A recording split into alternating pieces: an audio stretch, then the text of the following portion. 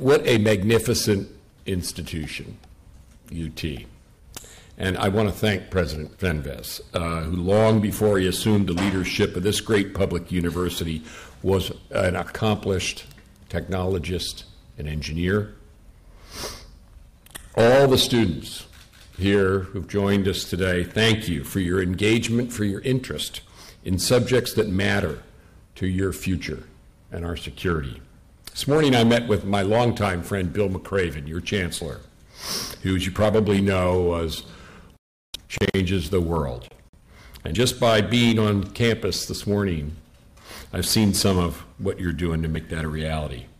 After my visit with Bill, I stopped over at UT's School of Social Work.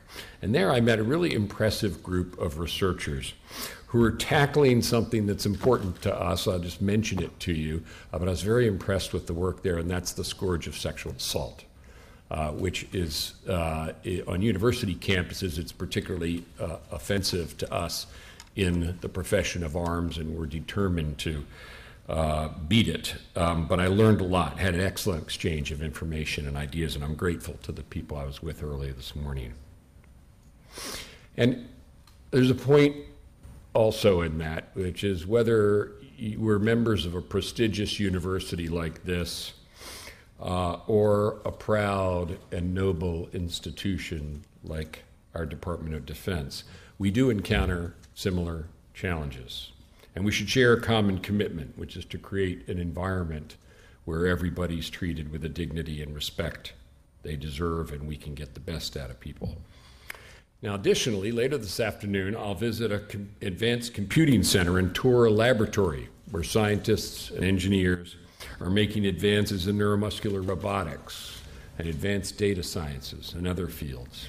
So just in one day, I'm seeing how determined people here are at UT to think differently and deliver solutions to some of our most complex challenges. Every day, we're challenging ourselves to do the same in the Department of Defense. We have to, given the complex and multiple threats we face. Not just ISIL, which we will defeat, but also North Korea, which is, among other things, firing ballistic missiles, Russia, among other things, illegally annexing Crimea, China, attempting to change the calculus in the South China Sea, and Iran continuing to export malign influence. We need the best talent America has to offer to meet these challenges and carry forward our responsibilities. And as Secretary of Defense, I have the privilege of leading the finest fighting force the world has ever known. But that's not a birthright. It's not a guarantee. We have to earn it again and again. And I have to pass it on to those who come after me so they have the same privilege that I have. And to ensure that that force of tomorrow remains as great as the force of today, we in the Pentagon are needing to think, as I tell our folks, outside of our five-sided box about the kinds of solutions and the kinds of careers and the kinds of challenges and the kinds of opportunities that will make the very best, like those represented in this room, continue to join our great institution. And I'm proud that so many of you sitting in front of me have already made a decision to be part of this enterprise, which to me is the noblest thing you can do. To the large number of ROTC cadets with us today, I look forward to welcoming you as members of the Department of Defense community. What you've chosen is consequential, makes a great difference, helping to defend one's country and build a better world. There's nothing better to wake up to than being part of that mission. And pretty soon, you'll be assuming the awesome responsibilities of leadership, the responsibility of ensuring that our citizens, as well as men and women across the world, have the security they need to dream their dreams, raise their families, live lives that are full. That's what it's all about. And whether you're part of ROTC or not, whether you're a senior or a sophomore, you might be wondering about the world you'll be entering into, and there's no question about it. You're living during a time of incredible change and challenge in a lot of parts of the world. Every time you turn on the television or surf the internet, seems to be some new reason to be apprehensive about the world that awaits you. And when you see the kind of horrendous attacks ISIL carried out in Brussels, you might ask yourself, what can you do? I hope you ask yourself, what can you do? How can you make a difference? How can you be part of something bigger than yourself? And it's a world of opportunities, too. Wonderful, bright opportunities to leave a better world for future generations. Now, I admit I didn't actually think much about national security when I was where you are. I was all wrapped up in physics, history, separately, by the way. Although the joke people make about me is that I'm now living the perfect marriage of physics and medieval things. Sports. But that changed a few years later when I listened to a speech about the future of technology in the military. It helped me realize that I could make a difference, that I knew something, I could make a difference, and that it would be in something of great consequence. Those of you who are in ROTC are preparing to become great warriors, but like all students here today, you're also scientists, thinkers, programmers, writers, mathematicians, social scientists, much, much more. And every day, each of you helps to crack the code in some way, and we need to keep you doing so that America retains its great strength as an incubator of ideas and innovation, because that, second only to our people, is what makes our military the greatest. For those of you who won't be going into the military but may want to advance our mission and keep our nation secure, we're continuing to find additional opportunities for you to do so, for you to make a contribution. 1 year and 1 day ago, barely a month after I became Secretary of Defense, I went back to my old high school in Philadelphia, and I laid out my commitment to this building of the force of the future, as I called it, the all-volunteer force, because that's what we have, that will defend our country in future generations. Part of the reforms and the investments we're making in that Force of the Future initiative involve finding ways for more of our citizens, including students like you, either in uniform or in some other way, to contribute to our mission. In fact, a critical part of building the Force of the Future starts with what we're doing for students like you, to improve and enhance our internship programs, to make them more effective at transitioning promising interns into productive professionals at the Department of Defense. That's how we get good people in, get them to give us a try.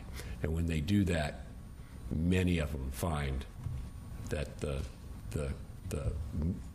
meaning of being part of our mission is something, as I found, not too much older than you were, that I couldn't resist being a part of. Now, as part of that, we're also bringing in more of America's best and most innovative minds. And that's why we created the Defense Digital Service, to bring in expertise from America's technology community just to work for a specific time on a specific project. Give it a try. Maybe some of the computer science majors here can come on board for a few months or for a few specific projects. Perhaps they can even wear a hoodie, like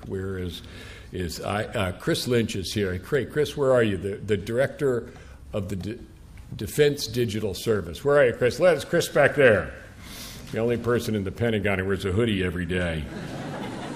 But he runs our Defense Digital Service, which is just what it says, which is people like Chris who are able to come in and work for a time. And that's okay, even if they only come in for a time and then go out again and then maybe come back in again. It's a tremendous source for us of fresh ideas, and for them, it's a tremendous opportunity to contribute to this great mission.